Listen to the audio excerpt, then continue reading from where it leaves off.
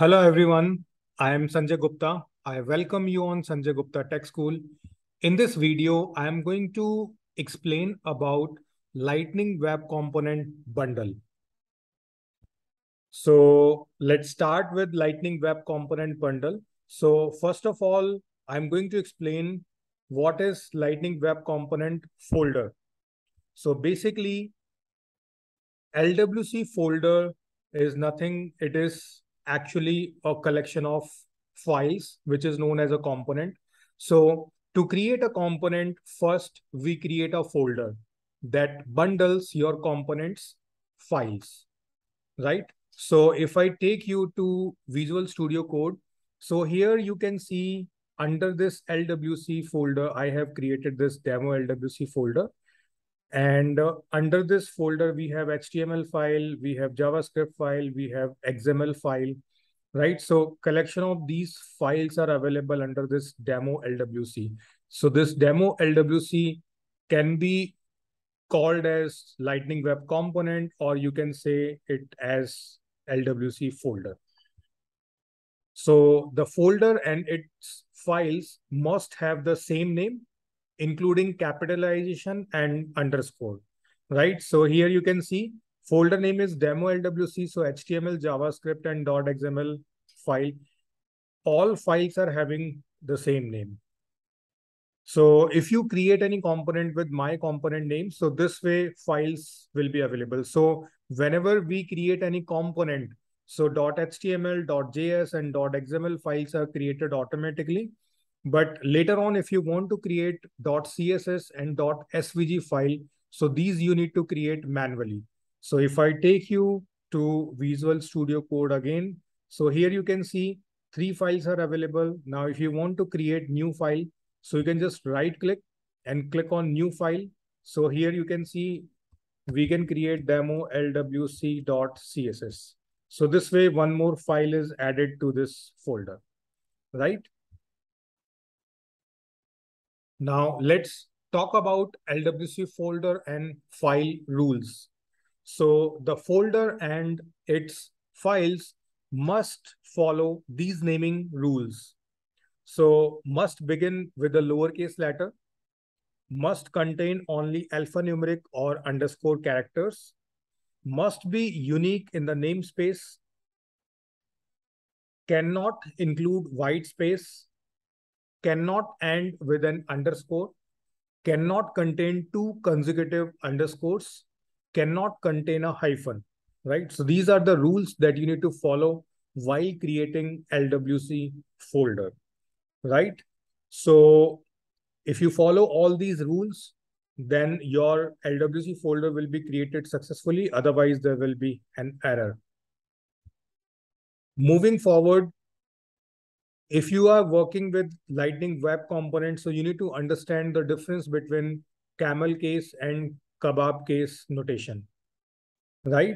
So Lightning Web Components match web standards wherever possible. The HTML standard requires that custom element names contains a hyphen.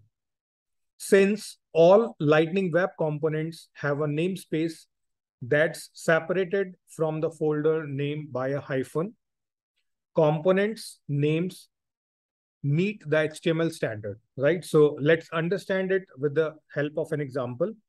So in Lightning Web component, if you're using any component, it can be any predefined component or it can be any custom component. So by default, component folders are available under C namespace, right? So if you have any folder named as widget, so that you need to write like this, C hyphen and then widget. So this is the way you need to write, or you can use any component in your Lightning Web component. So this is basically known as kebab case. If you use hyphen, so it is kebab case. If you don't use hyphen and without space, like if you use your folder name, so it will be known as camel case. So in this slide, you will be understanding the difference clearly. So however, the Salesforce platform doesn't allow hyphens in the component folder or file names. So it means like whenever you create any folder or any component, so hyphens are not allowed. So you can see here, like we created demo LWC, so hyphens are not allowed. What if a component's name has more than one word, like my component? You cannot name the folder and files like this, my hyphen component. So it is illegal, as we discussed in previous slides, like in folder name, we cannot use hyphen. But we do have a handy solution. So you can use camel case to name your component. So you can name it like my and component C capital.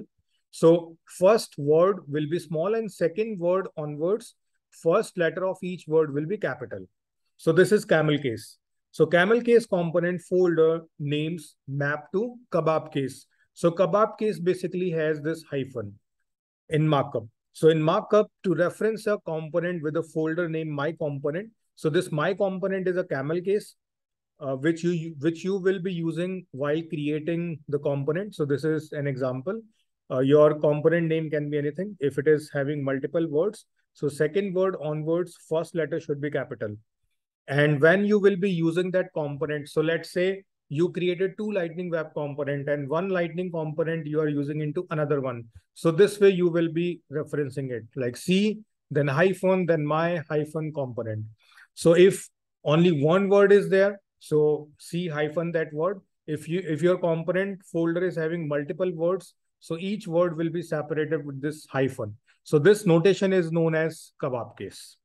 So now I hope you understood the difference between camel case and kebab case. So again, when you will be creating your Lightning Web component, so its folder name will be following the camel case. And when you will be using that component into any other component, so in that case, you will be using the kebab case notation. And in upcoming videos, when I will be demonstrating parent and child components together in a single scenario, so then I will be explaining this scenario again, like how we will be using camel case for naming the component and how we will be using the kebab case to use that component into another component. Now let's understand another thing of Lightning Web component, that is HTML file. So right now we discussed about folder name. Now we need to discuss about HTML file. So HTML file, you can see like it is available here and by default it will be created. And by default, it will be having this template tag open and close, and in between you can write your HTML code. So every UI component must have an HTML file with the root tag, that is template. It will be available by default. Service components like libraries don't require an HTML file. So it can also possible like you are creating a Lightning Web component where you are just creating some functions in the JavaScript file. So in that case, HTML file won't be required. So it can be blank, or if it is not available, and then also it will be fine, because anyhow that components JavaScript you will be importing into another Lightning Web components. So HTML file won't be required there. So it is an option. If you need UI, then HTML file should be required. The HTML file follows the naming convention component.html. So component name and then .html. So here in this case, component name is demo LWC and our HTML file name is demo LWC.html, right? Such as my component.html. So we are taking example of my component, like in previous topic, I explained to you like if we create a LWC folder, so we used my component as an example. So its HTML file will be my component.html. Then create the HTML for a Lightning Web component declaratively within the template tag. The HTML template element contains your components HTML. So this is the example. Like if you have my component.html, so inside template tag, you can write your components HTML. If we move forward, so when a component renders, the template tag is replaced with the name of the component, like namespace hyphen component hyphen name, right? For example, in the browser console, my component renders as C-my-component, where C is the default namespace. The HTML specification mandates that tags for custom elements, components aren't self-closing. In other words, custom elements must include separate closing tag. So for example, if your component name is to-do item, so its opening tag will be C-to-do item, and it should be closed like this /C-to-do item, right? So if you open the tag, then anyhow, you need to close it as well. Now, next is Lightning Web Components JavaScript file. So let's understand this file behavior. So every component must have a JavaScript file. If the component renders UI, the JavaScript file defines the HTML element. If the component is a service component, the JavaScript file exports functionality for other component to use, right? So if you want to create a library, so what you can do in your JavaScript file, you can create some functions and you can export that JavaScript file so that other Lightning Web components can import that, and those components can reuse the functionality that is defined in the service component, or you can say the library. Then JavaScript files in Lightning Web Components are ES6 modules. By default, everything declared in a module is local. It's scoped to the module, right? So if you want to use those functionalities, so you need to import that module and then you will be able to use that. So to import a class, function, or variable declared in a module, use the import statement. To allow other code to use a class, function, or variable declared in a module, use the export statement. The JavaScript file follows the naming convention. So components folder name .js, like my component.js, right? So this is the example with which you will be able to understand it. So if you want to import any module, so here LWC is a module, and we are importing Lightning element functionality that is available in this LWC module. And then you can see in JavaScript file, this class will be implemented. So class name will be similar to your component's name. It will be used automatically because your JavaScript file will be created automatically. So if I take you here and open the JavaScript file, so you can see here class name is demo LWC.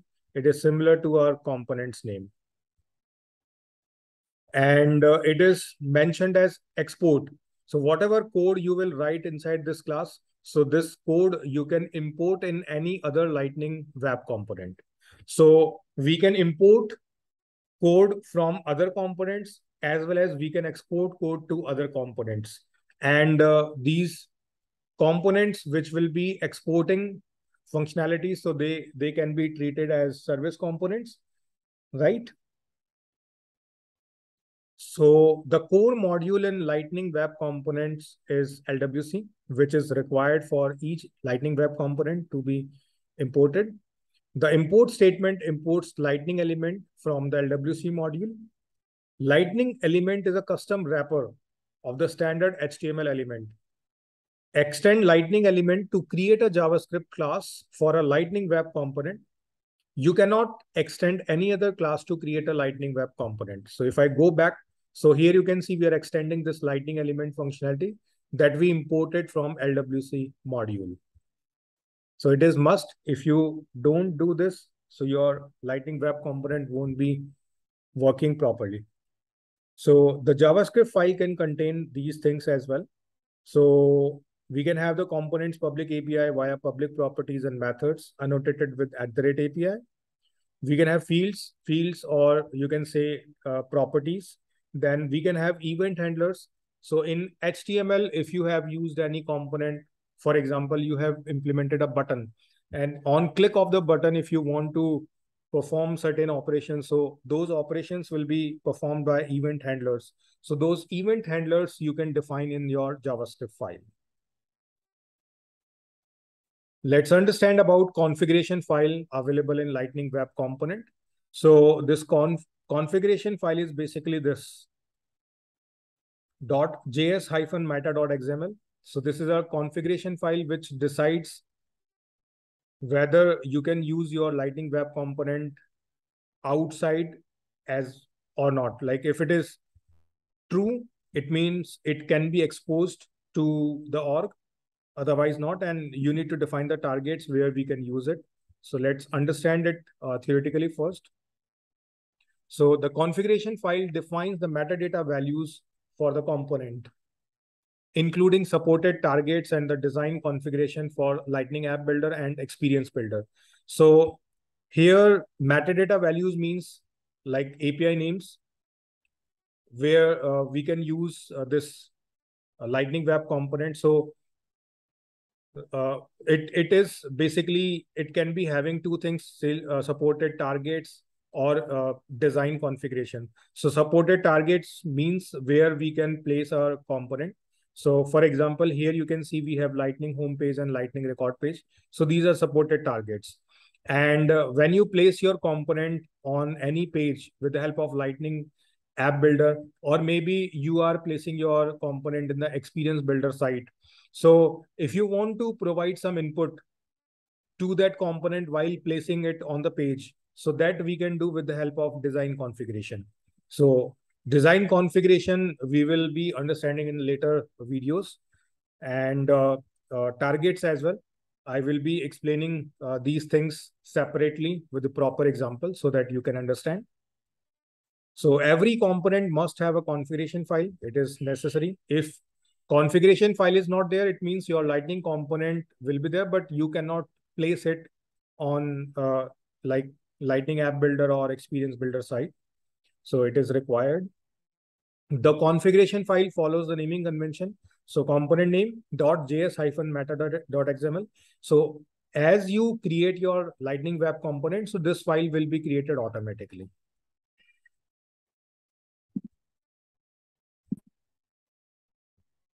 So you need to include the configuration file in your components project folder and push it to your org along with the other component files. So here you can see we have CSS, HTML, JavaScript, and .xml file.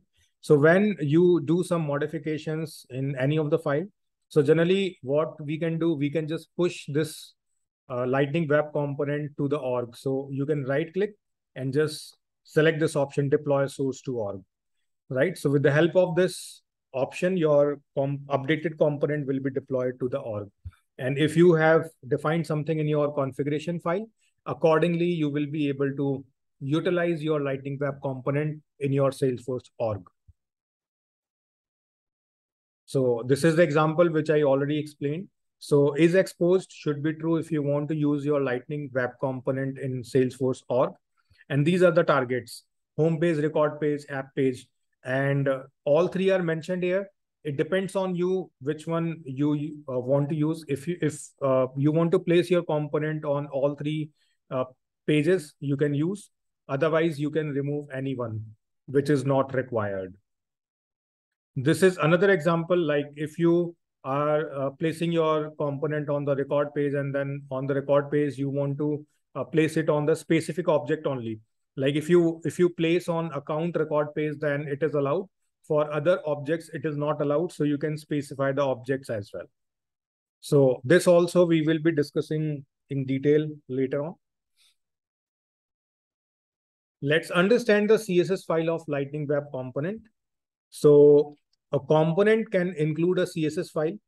Use standard CSS syntax to style Lightning Web component. So as per the web standards, whatever the syntax available to use CSS, you can use those same syntax in Lightning Web components. To style a component, create a style sheet in the component bundle with the same name as the component. So if the component is called my component, so style sheet will be named as my component.css. The style sheet is applied automatically if it is available. So here you can see, like here demo LWC.css file is available. If it is not available in your component, so you can right click on your component, and with the help of new file, you will be able to create it. And this way you can write the code like here, this style will apply on the h1 tag. So this way, for any particular markup, you can put the CSS. Let's understand the SVG icon file of Lightning Web Component.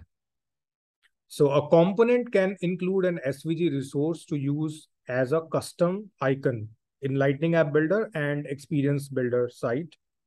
So to include an SVG resource as a custom icon for your component, add it to your components folder. It must be named as like component and .svg. If the component is called my component, so the SVG is my component.svg. You can only have one SVG per folder. So here you will be right clicking and then you need to create that files. And then inside that file, you will be able to write the code so that your file will be available and it will be used. Now we need to understand how we can create additional JavaScript files. So if we take a look on this slide, so here you can see a hierarchy is available where HTML file is available, JavaScript file is available, .xml file is available, .css file is available, and we have two more files which are some utils.js and some more utils.js. So I discussed in previously, like we can export JavaScript functionality and we can use them into another Lightning Web components. So a components folder can contain other JavaScript files. Use these JavaScript files to structure code in UI components and share code from service components. These additional JavaScript files must be ES6 modules and must have names that are unique within the components folder. So these names should be unique so that we can use them in same component or in other components as well. So export functions and variables in the JavaScript file so they can be imported by the component's main JavaScript file. So if I take you to the next slide, so here you can see how we can import the functionality of additional JavaScript files. So if you have a Lightning Web component where apart from your main JavaScript file, if you have other JavaScript files, like here, some utils.js, and if you want to import the functionality that is implemented in that JavaScript file, so what you can do, you can write in single quotes // and then some utils. And here you need to mention the functionality name and it will be imported, right? And when you will be defining this some utils, so you just need to use this export in that file so that you can import it in this JavaScript file. And if you want to import that JavaScript functionality into another Lightning Web component, so you can write C/ and then some utils. So this name should be unique if you want to import. Like, so if I go back, so here you can see some utils and some more utils. These two JavaScript files are available and these are having the unique names. Okay, but if you want to use this file into other components, so make sure like in two same components, like in two different components, same additional JavaScript files are not available with the same name. Otherwise, it will be a conflict. Let's understand about namespace of Lightning Web components. So to refer your own components, always code with the default namespace, that is C. Use C regardless of where the code is running. In an org with or without a namespace in a managed or managed package. So here an example is mentioned. So you just need to understand it on high level perspective because this is the beginning part of the course. So here you just need to understand like contact tile is a component and we are using that component into another component, right? So we need to write C hyphen then contact tile and then other attributes, and then it is closed as well. So it is beginning here and then it is closed here, right? So if you begin any component like this, so you need to end it here as well, right? So this way, whenever you want to use any Lightning Web component into another Lightning Web component, so you need to write the namespace C and then the name of the component. And if name of the component is having multiple words, so you need to use hyphen in between. That is kebab case that we discussed earlier.